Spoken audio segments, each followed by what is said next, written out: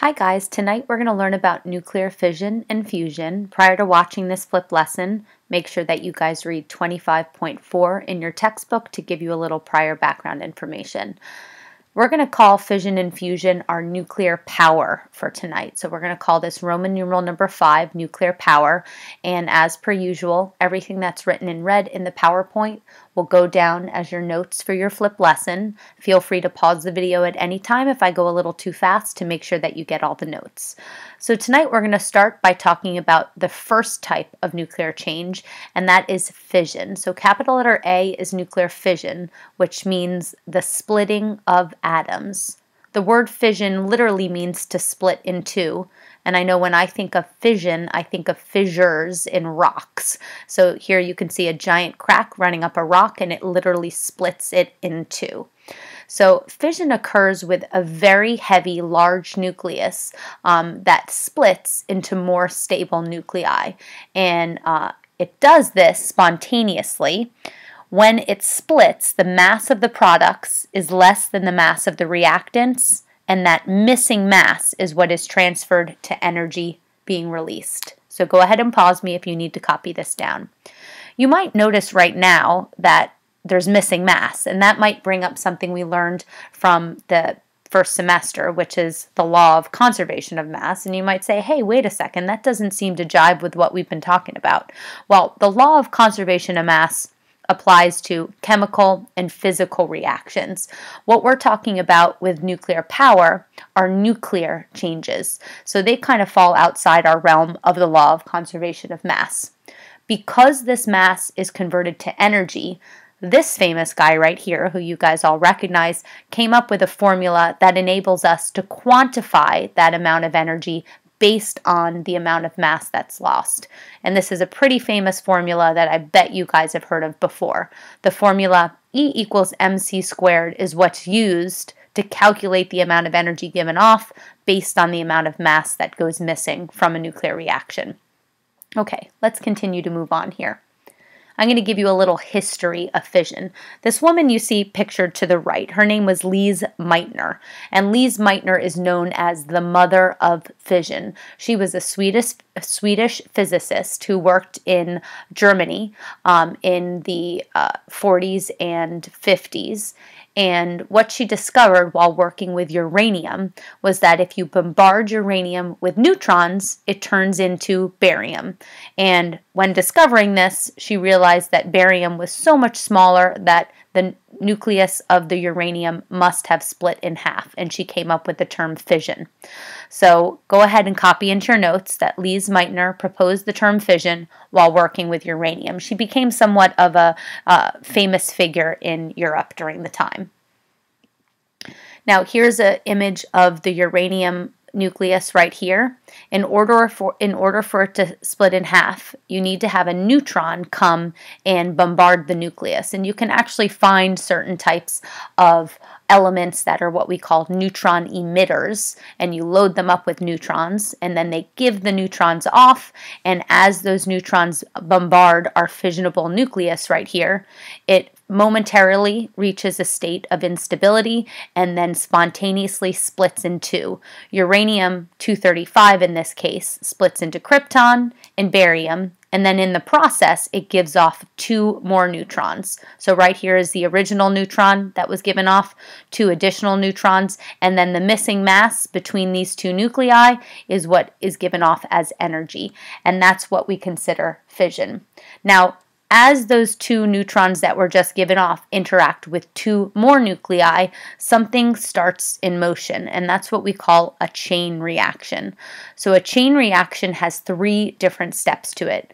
It has the initiation, which is the reaction of a single atom starting the chain, and usually that would be a uranium-235 nucleus being bombarded by one neutron. The propagation is when this uranium now 236 nucleus, because of the addition of that neutron, releases two additional neutrons as it splits in two. And this continues to propagate until we reach the step that's called termination. And that's when there is no more fissionable material that's left. We're going to watch some videos in class that will help us understand this a little bit and do a little activity outside. Now, here's an example of how quickly a chain reaction can take place. It's a little bit slow at first, but you can see here how the growth of my fissionable nuclei is exponential. So we have our first nucleus right here, splits in two. 2 neutrons are given off. Those hit 2 more nuclei, splits in 2. Now we have 4, then we have 8, and we continue to grow exponentially until whatever fissionable material is being used is completely used up. So just to give you a quick little idea here of what it looks like, you start with 1, and before you know it, boom, you have what's called the fission bomb, also known as the atomic bomb. So this process of fission is what is used in nuclear weapons, particularly the atomic bombs. There's another type of bomb we're going to learn about in just a little bit that uses hydrogen at its core rather than uranium or in some cases plutonium. So in order to get the uranium tends to be the nuclear material that is most desired. In order to get the uranium, there's kind of an involved process, and I want to explain it to you because you're going to hear about it a lot in the news, or maybe you even have. So uranium is a naturally occurring metal, and we talked about where uranium comes from. They find it in this material you can see right here. This is called pitchblende. So it's an ore that exists in certain areas of the world, and from the pitchblende, you can get uranium. This is also the rock that Marie Curie and Pierre Curie used to isolate polonium and radium when they discovered those two, but it's where for centuries people have been getting uranium. You can see here to the right, you can see this bright yellow kind of powdery cakey stuff.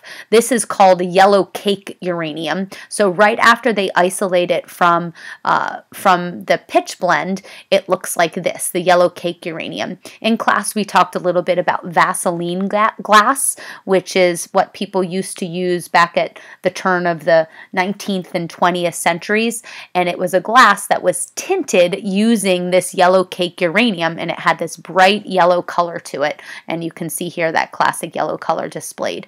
Now, after we get the yellow cake uranium, there's kind of a very long enrichment process that goes on in order to get our 2 final products right here. So right below the yellow cake, you can see what kind of look like long rods. These are fuel rods that have been enriched and processed for a nuclear reactor. Over to the left right here, you have enriched uranium, and this would be used inside of a warhead. So 2 different purposes, but from the same exact material. You can use this uranium through the process of fission in both energy, which we're going to focus on in our next unit, and warfare, which we'll talk about a little bit when you guys come into class during the next class. So just to shed a little bit more light on this enrichment process, because you hear a lot about uranium enrichment in the news, I'm going to kind of go over it with you really quickly. There's 2 types of uranium isotopes. So when we mine yellow cake uranium, you're going to have a mixture of both U-235 and U-238. Most of what you get is U-238. U-238 is not fissionable. So that's the stuff that we don't want. But unfortunately, that's what exists at about 99.3%. So there's only a tiny little bit of uranium-235, but that's what we need to get to fill our nuclear reactors, and that's what we need to get in order to make nuclear weapons. So that's where we kind of take this yellow cake, we convert it to UF6, which is a compound where we mix it with fluorine. We send it through a gaseous diffusion enrichment process right here. Once we have the enriched uranium, we convert it to the fuel that we need to use for our reactors. This process here, right in the middle, the enrichment of uranium, is the trickiest process to do, and there's only a few enrichment facilities in the world, and most of them are closely watched. So we want to make sure, many countries want to make sure they know who has these enrichment facilities, because once you enrich uranium, you have those 2 different means that you could use it for, and nuclear energy is a lot safer than nuclear war. So let's get some stuff into our notes about uranium. Uranium contains 2 major isotopes, U-238 and U-235. The one we want is right here, the U-235. So we'll talk about this a little bit more in class again when we talk about the dawn of the nuclear age. Okay, let's go ahead and now we're going to move on to our last type of nuclear change, and that is nuclear fusion. So you can see here a picture of a burning fireball. This is actually a close-up image of a star because that's one place that we see nuclear fusion. Nuclear fusion is literally the bringing together of atoms. So fusion comes from the word fuse, which means to bring together. Now, fusion in its most rudimentary form occurs between two different hydrogen isotopes. In this case, you have H2 and you have H3 over here. Under very, very extreme conditions, lots of pressure, lots of temperature, you can force these two nuclei together. Now, they would normally repel from each other because of those two positive repulsive forces, but if they can gain enough energy, you can force them together. When they fuse together, the process of fusion occurs. What's emitted is a helium nucleus, so slightly heavier than what we started with.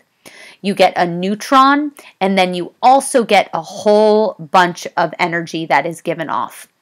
So our light mass nuclei combine to form a heavier, more stable nucleus. This is more energetic than fission, much, much more energetic than fission. It's what we use in the hydrogen bomb, the H-bomb. So we have two types of nuclear weapons we're going to talk about in class, the atomic bomb and the hydrogen bomb. And they're different because the hydrogen bomb is using fusion, not fission. And fusion is where we got all of our elements from in the bigger, heavier mass stars. And we're going to touch more upon this in our astronomy unit, how stars form all of the elements in their cores when they start to fuse larger elements other than just hydrogen. So just to kind of finish off this Flippe lesson and lead us into our unit in class on the dawn of the nuclear age, the most destructive force on the planet is our hydrogen bomb, and it is thousands of times more powerful than a fission bomb. The problem with fusion and using it to create energy for our grid is that fusion gives off a tremendous amount of heat and gives off so much heat that it would be nearly impossible to replicate on a large scale. Fission gives off a lot of heat, but it's enough heat that we can control in a nuclear reactor, at least for the most part. Obviously, during this lesson, we're going to talk about some uncontrolled nuclear reactions that go on inside nuclear energy plants and the trouble we've had in the past with those. Hope you look forward to learning about the dawn of the nuclear age, and I will see you guys in class. Thank you.